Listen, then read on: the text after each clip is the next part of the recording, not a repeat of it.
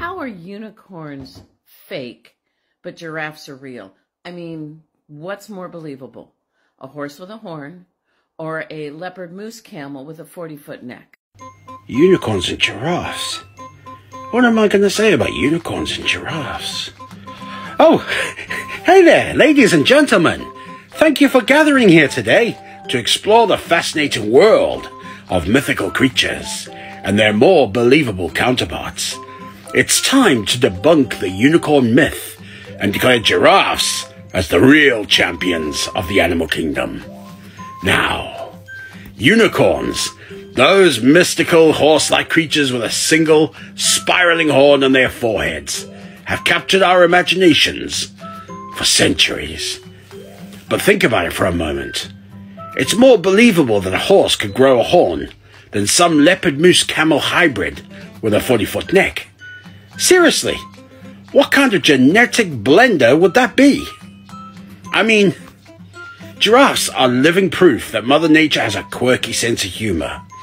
You see, these long-necked wonders are like the tallest stretched lemurs of the animal kingdom. And they actually exist. No Photoshop required. Giraffes' necks are so long that if they played hide-and-seek, they'd be horrible at it. I wonder where the giraffe is hiding. Oh, up there. Meanwhile, unicorns, despite their mystical charm, remain elusive and the stuff of fairy tales. They've been depicted as symbols of purity and grace. But have you ever seen a unicorn grazing in your backyard? I think not. To further drive this point home, let's compare unicorns to giraffes on a practical level. Giraffes use their long necks to munch on tasty leaves high up in the trees, while unicorns, if they existed, would probably use their horns to open envelopes.